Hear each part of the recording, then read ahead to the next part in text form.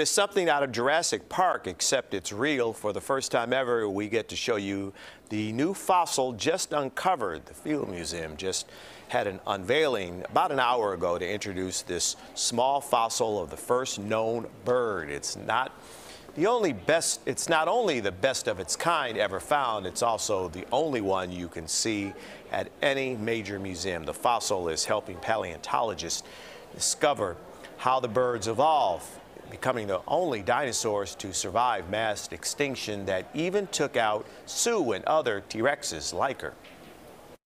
Never in my wildest dreams would I imagine I would be able to study one of the best specimens of this iconic species. I am blown away by how much new information the Chicago Archaeopteryx has revealed in just the few months I've been able to study it.